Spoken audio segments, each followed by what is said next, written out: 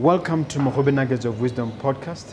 My name is Mompoloki Mogobe. Our objective is to enthuse, inspire, energize, and empower entrepreneurs and entrepreneurs of all stripes here in BW and beyond. We do so by inviting these entrepreneurs and entrepreneurs into our makeshift studio. Sometimes we call them to the restaurant, sometimes we go to our studio, and we ask them to share their experiential knowledge, their experiences and their expertise. And we ask them as many questions as we can, aimed at empowering you also as a viewer.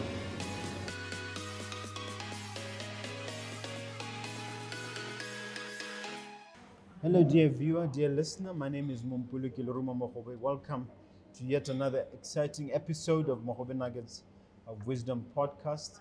I'm privileged to host you once again.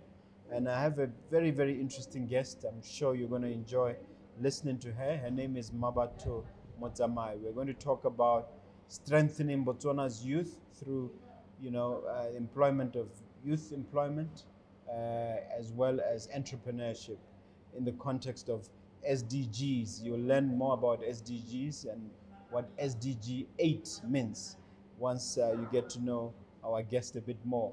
Welcome to the studio. Thank you so much for having me. me. Nonas. Would you be kind enough to give the guest, to give the listeners an idea of who you are and a little bit of your background? Okay, well, my name is Mmabatho Motsamai. I've been working in the development sector for the past, I'd like to say 10 years, but professionally for the past 6 years. I specifically work in digital media, communications, as well as project coordination and project management. Okay. I'm based in Botswana, but I've been working remotely since 2015, trying to help reduce inequality, but particularly collaborating with other institutions, either non-state actors or even the state, and helping to reduce inequalities through SONA projects as well as collaboration and more so. Working remotely only became a buzzword recently. You've been doing it since 2015. Yes. How has that been? I started working remotely as being the founding editor of my blog, The Afrolutionist, which is basically a combination of two words, Afro and Solutionist. So anybody who's African and of African descent that sees problems as opportunities and creates solutions to help reduce inequalities. And essentially the blog talks about that. And because I was working online and I was ensuring that it's Pan-African and it's African-oriented, I had to connect with other people across the world who are African and of African descent that share the same values and to be able to produce the same type of media work. Just before we get into our topic, is the blog still accessible and how does one get hold of it? Yes, the blog is still accessible. You can access the blog on afrolutionist.org. That is AFROLUTIONIST.org. Okay. All right. Just to help the listener understand what SDG 8 is all about, because that's one of the things we're going to cover. What does the acronym mean? And the 8, the number 8, and what is your interest in that subject? So SDG stands for Sustainable Development Goals. It was brought up by the UN at the end of the Millennium Development Goals, and they noticed that it's not just about having specific goals, it's making sure that these goals are sustainable, that they are, they can work on a cyclical manner and not just focused on relief, but rather on development, on transformation. SDG 8 specifically talks about decent work and economic growth. And in the context of Botswana, decent work for young people is it's a strong issue. It's around us enjoying economic, social, political, environmental, and cultural wellness. And to be able to do so, you need to be employed or you need to be an employer of some kind. But either way, participating in the economy. Describe our educational system, because I'm sure for you to understand these SDGs and how they can be applied in Botswana, you need to be familiar with the educational system.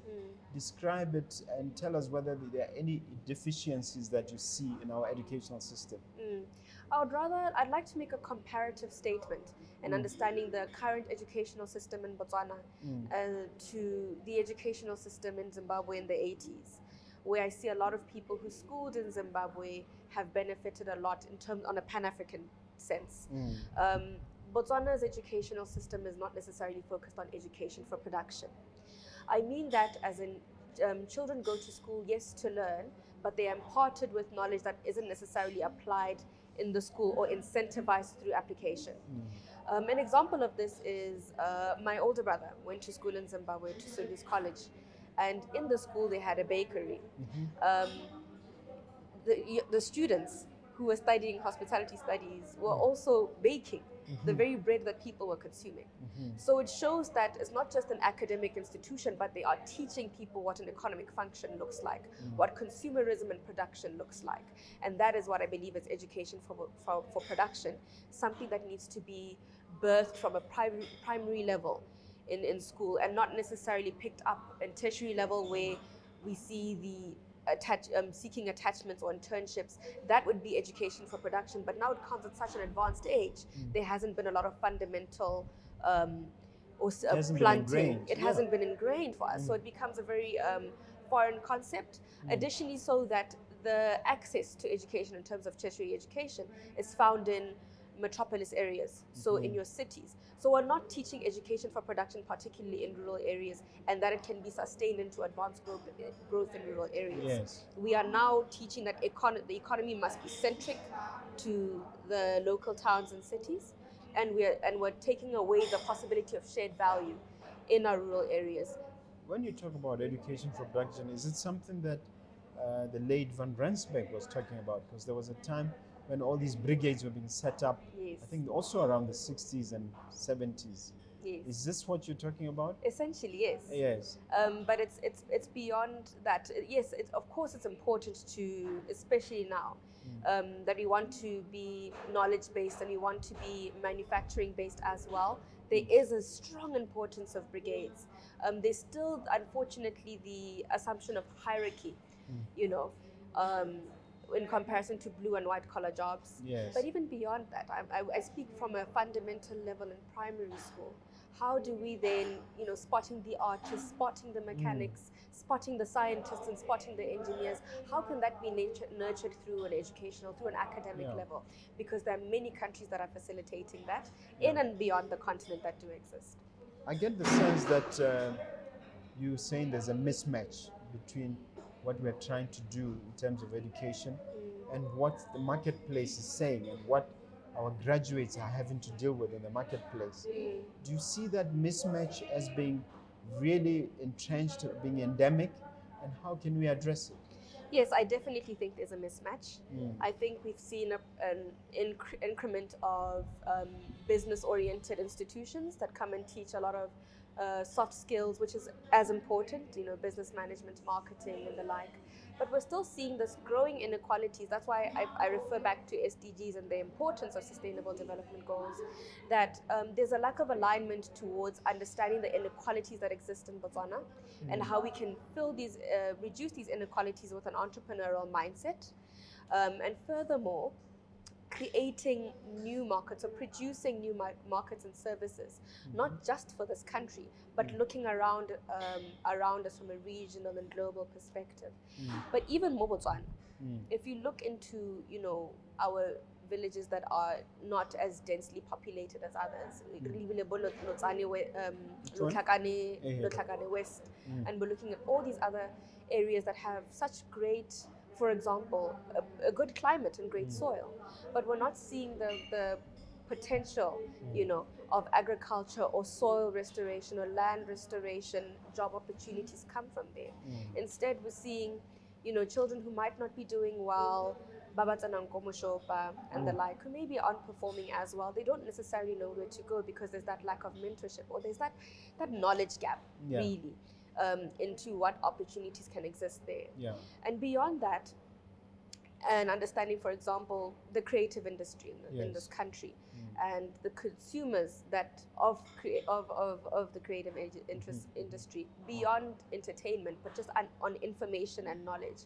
There's so much wealth of opportunity of knowledge and education, entrepreneurship, and even employment. If you look and understand the diversity of our cultures, by our tribes, and by our lineages, and how people can access that knowledge. Yeah, you've touched on something that I really want us to go deeper into, because I believe that inside every challenge there is an opportunity. Of course. So I'm going to ask you in that context what the potential opportunities are that arise from these, what you described as gaps, what you described as mismatches.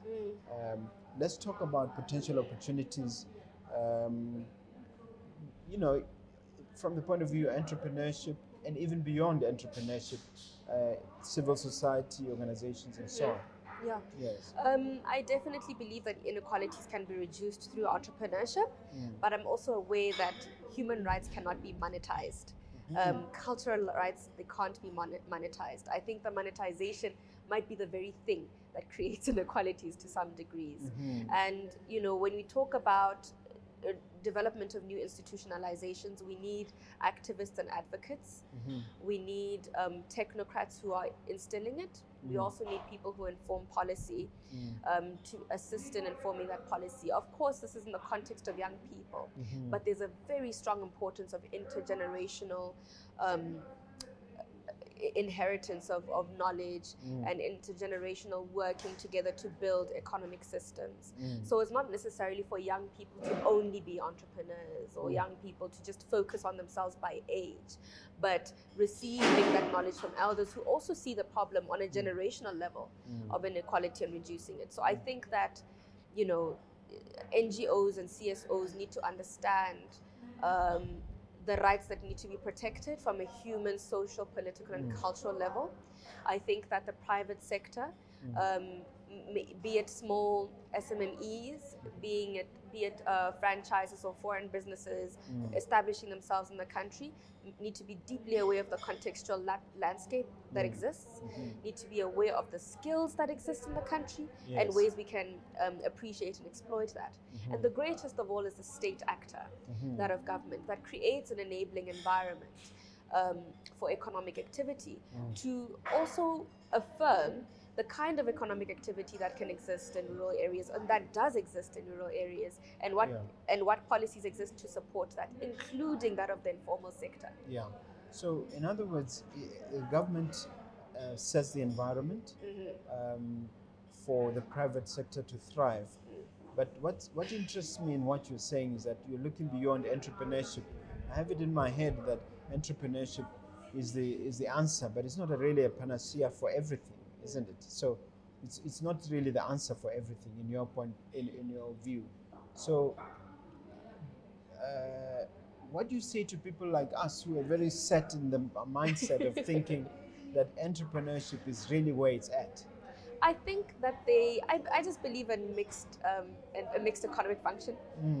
So not in something that is particularly capitalistic based, because I think we see, particularly in the global north, countries like the US, where it's deeply capitalistic based, the wellness, it reduces the amount of the wellness index for a person. I unfortunately forgot the name of the academic who was talking about poverty and the 8 factors of poverty, but there is poverty that's beyond economic. There's also poverty of health and of wellness and of relationships. And, you know, if we are deeply capitalistic driving, we are reducing the amount of time of wellness and health, right, in global societies. And I think that in more context, they are SONA.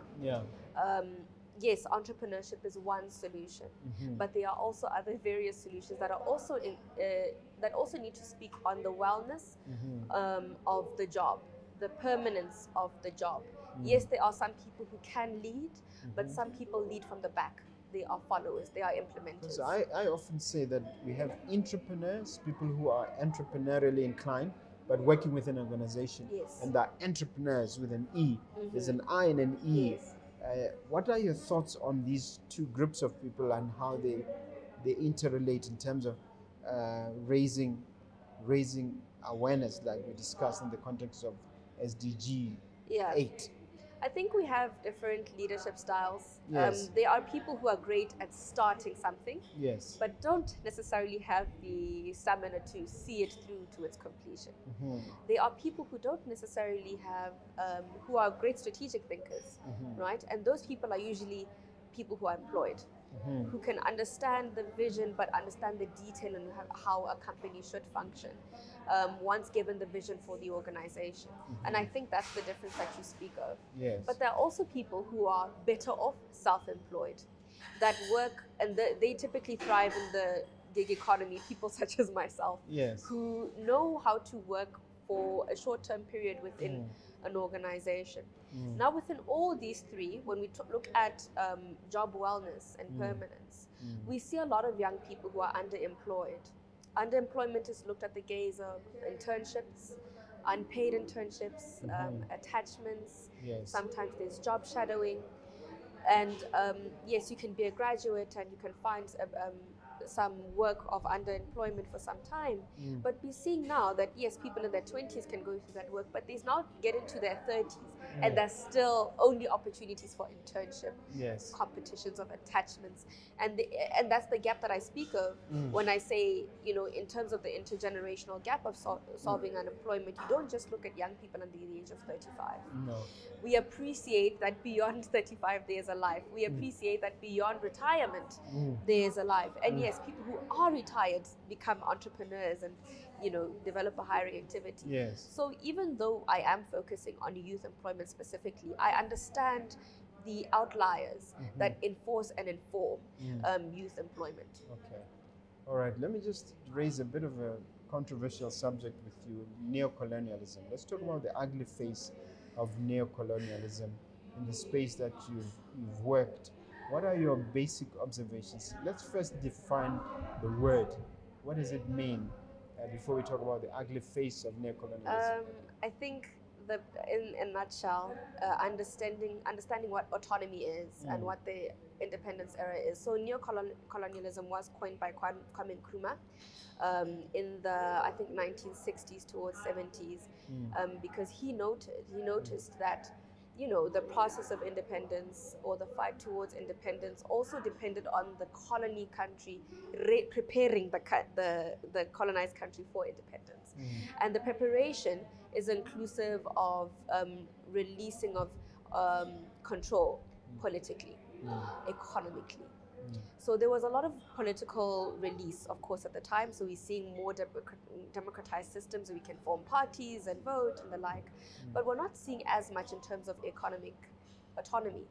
And that's why, certain organizations that were birthed in the colonial era still exist today, such as Unilever and the like. I don't know if I should keep mentioning more before I get sued.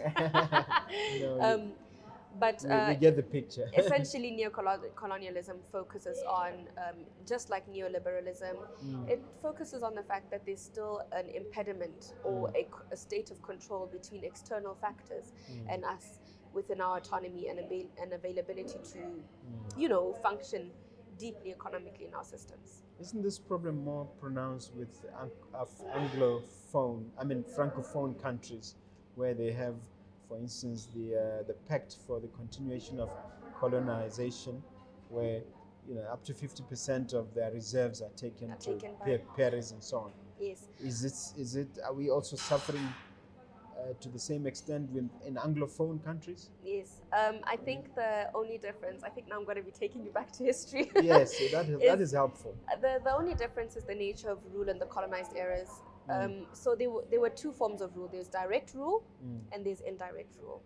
Direct rule was largely seen by your Portuguese and your French colonies, where they enforced different policies of you having to denounce your entire identity as an African. So your culture, your name, your political affiliation, and in Portuguese colonies it was called assimilado, which is basically assimilating to the colony of Portugal. So those particular countries, colonial countries, saw the colonies in Africa more like extensions of the country or more like provinces.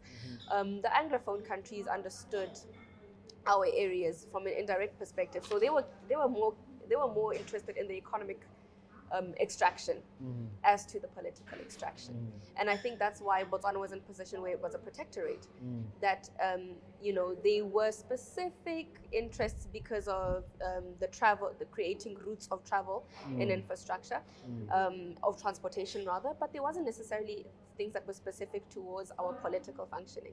And I think that's why it just seems as if, you know, it's a lot more controlled in the areas where there was direct rule. But I think what it makes it more difficult in Anglophone countries is that it was indirect. It's soft power, it's psychological power, it can't necessarily be touched. And I think that's the little pushback that we have. Okay. All right. I want us to talk about the SONA. Did you listen to it? Was it on Monday or Tuesday? About early this week. Yes, I know. What did you pick up from the SONA? Because I'm going to ask you to say something about youth employment or underemployment in the context of the SONA. Yes, in the context of the SONA, I think fundamentally For those who don't know what the SONA is, we're talking about the State of the Nation Address. Yeah. In the context of the SONA, I think when it comes to youth issues, we see youth issues as a department, even though youth are 51% of the population of the country. I personally just have an expectation that when we speak on every issue, be it agriculture, be it refugee immigration, be it gender, there would be a conversation of youth in percentile, because there are youth officers in all these departments.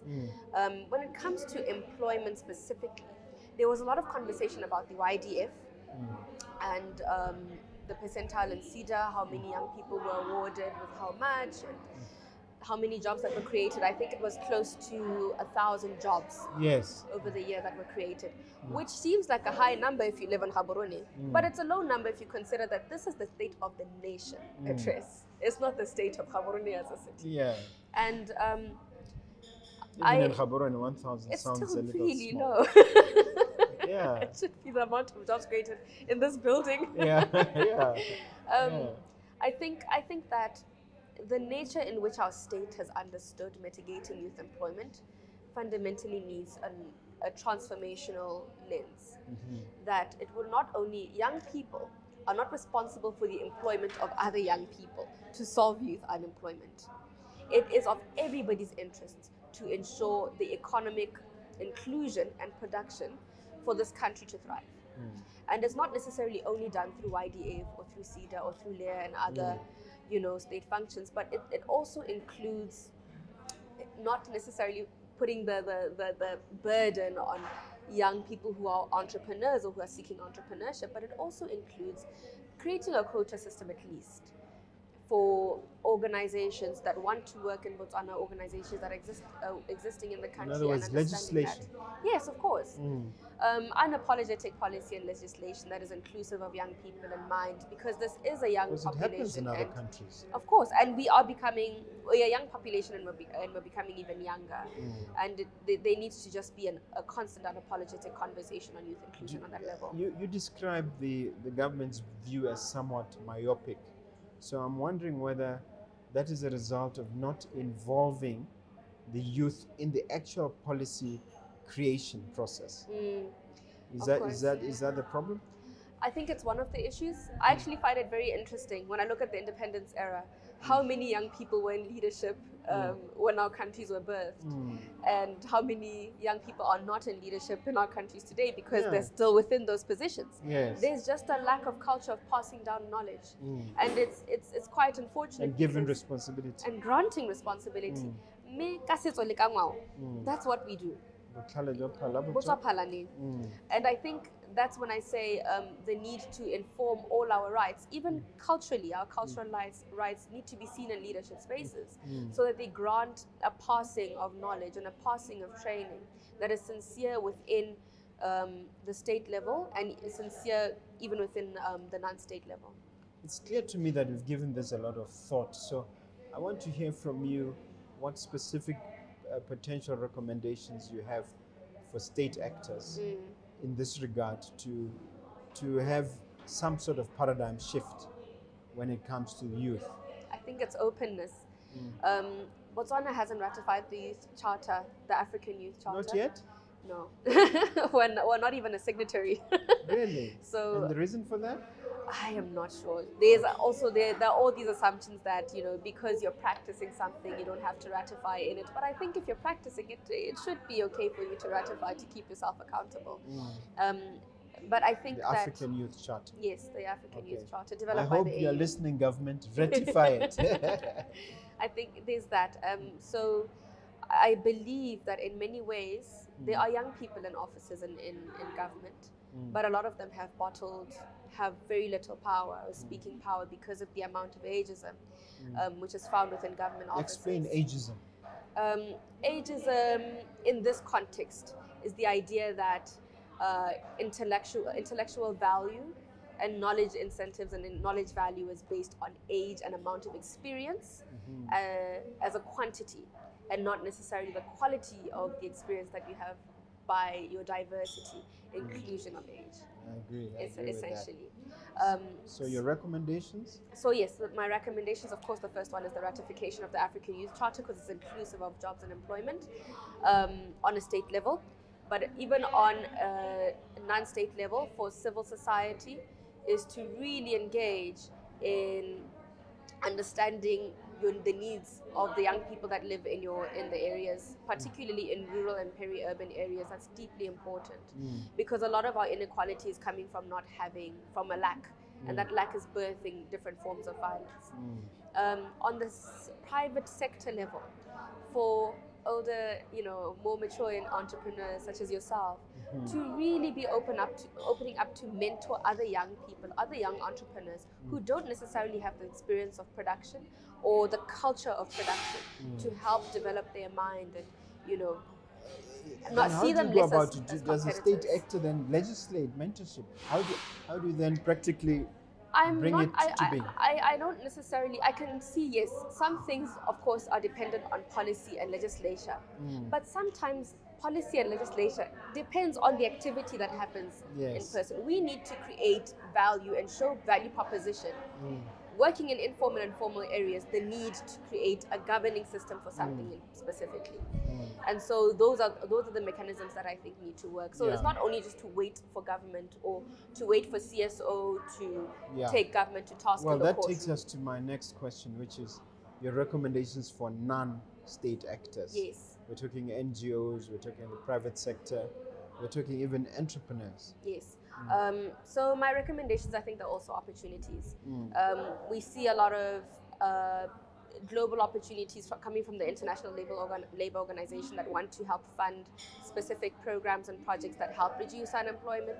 For CSOs and for NGOs, young people who come from various areas across this country still need help in understanding job readiness, preparing them for interviews, boosting their confidence skills, boosting other soft skills. These are opportunities in which the CSOs can engage with government.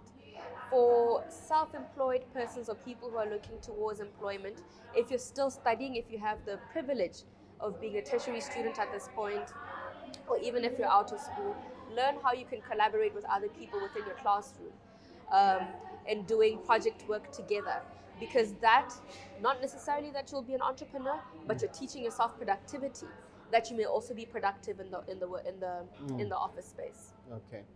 And just for those who might not know, CSOs mean? CSOs are civil society organizations or non-governmental organizations. Okay. And in the context of Botswana, how strong are these organizations, and how do you believe they can be strengthened to play a bigger part? I think CSOs they have an opportunity to be a lot stronger. Their strength, this is going back to neocolonialism in a way, their strength is largely dependent on the donors that are coming from the global north. And and that's why sometimes depending on who's in power on a political level in the global north tends to affect the activities of the CSOs, because the money is either, the pockets are either tightened or widened. And there's an opportunity for them to engage with people who are in the country, to engage with partnering with private organizations who do, what is it called, CSR work, and also to engage use a with lot of acronyms. Sometimes you should just course. explain. CSR work means corporate social responsibility work. Okay, okay. The word actually escaped me before. Okay. So for those non-governmental organizations to partner or collaborate with private institutions to help, inform some of their programming, because we need to move away from working as a silo. to expanding our own ecosystem. And collaborations are the fundamental way of how we can expand our ecosystem. Okay. I want to speak to something which is very close to your heart, which is Afro-solutionism or being an Afro-solutionist. Yes. I got it. So explain that word, how it came about, and what prompted you to set it up, and what is it about? The Afrolutionist. Yeah. So I birthed the Afrolutionist in 2015 because I was doing a lot of work in the media. I was a freelance writer, and I realized that there's some, conversations that don't make it to the papers that I'd like for them to make to the papers. And these conversations are seeing that the issues that we have in Botswana are very similar to the issues that we have in Namibia, which are similar to the issues that we have in Ethiopia. And we're having them in such quiet silos, but we need to have them collectively together, because there are other people who are providing solutions in Kumasi in Ghana or Kaiso in Uganda that can help us in Botswana, and there are some things we're doing in Botswana that can help other people in other places. So I developed this blog called, essentially it was the African Solutionist, which is very long, and then I put it together as the Afrolutionist. And we just have this one belief that all enlightened minds can change the world, and you can only reach enlightenment through knowledge acquisition, humility to get the knowledge acquisition, and any significant accomplishments you are proud of?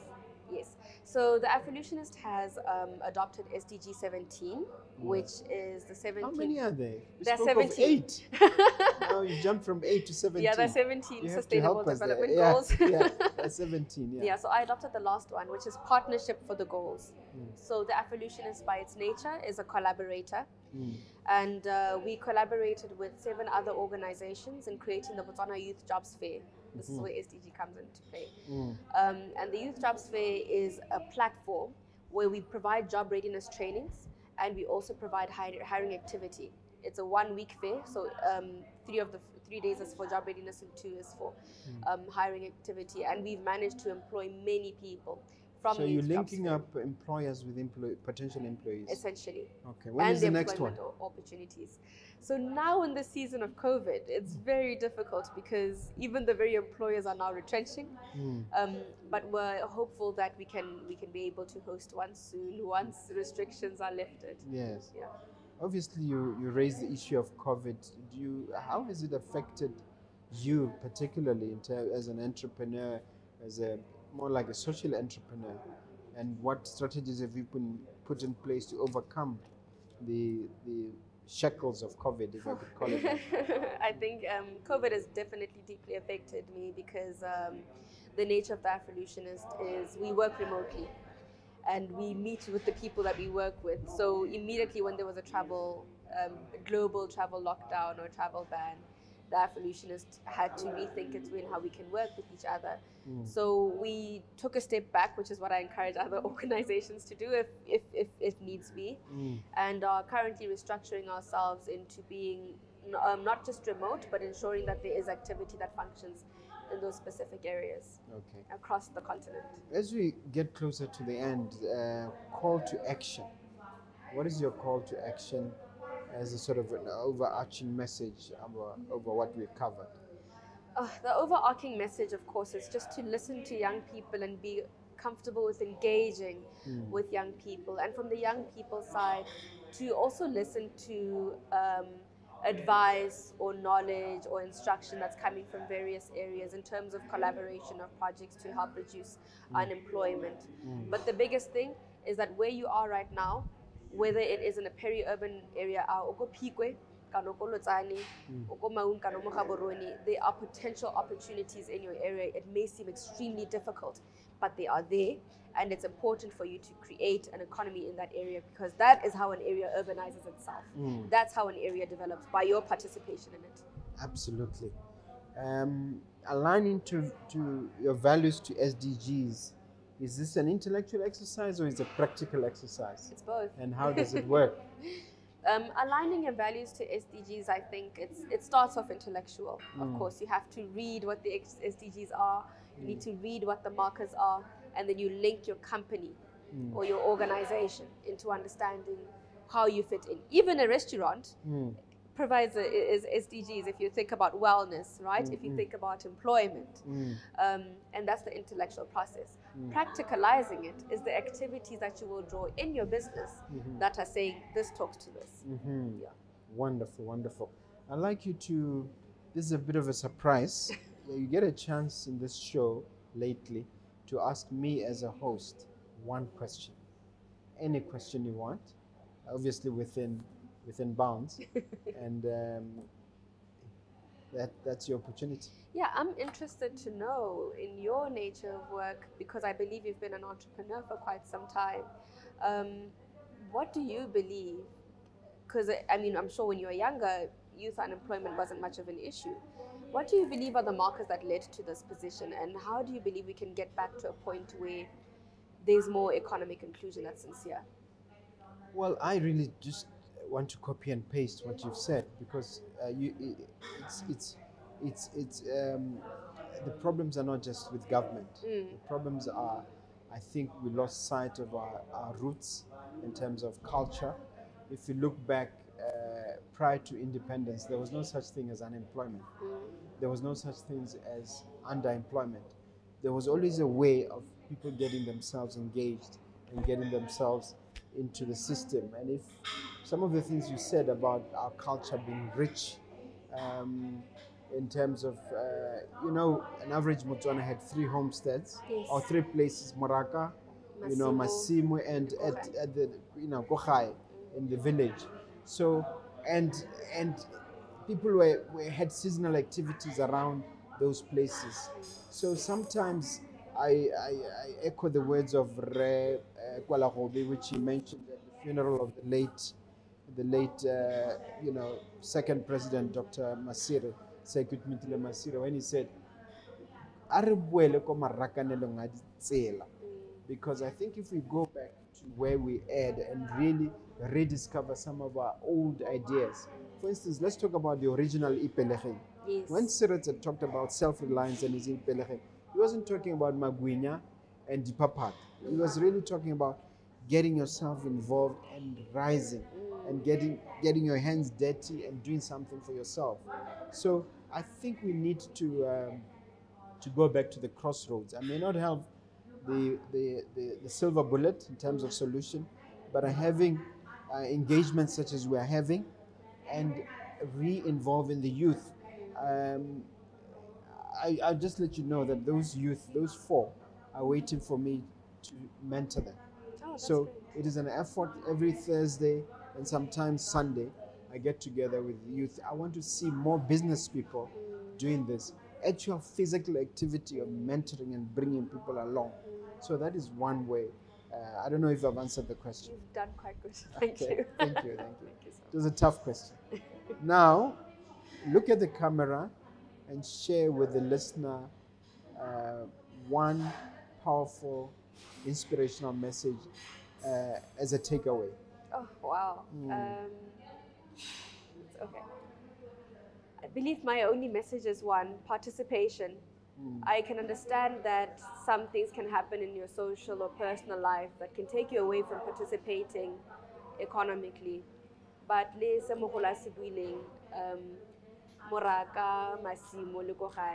get back into those particular areas and see ways in which we can assert our own power to help develop our country economically, develop our country socially, and being proud of our cultures, our respective cultures that we do have, because those are the core things that will help us become a prosperous country. Thank you.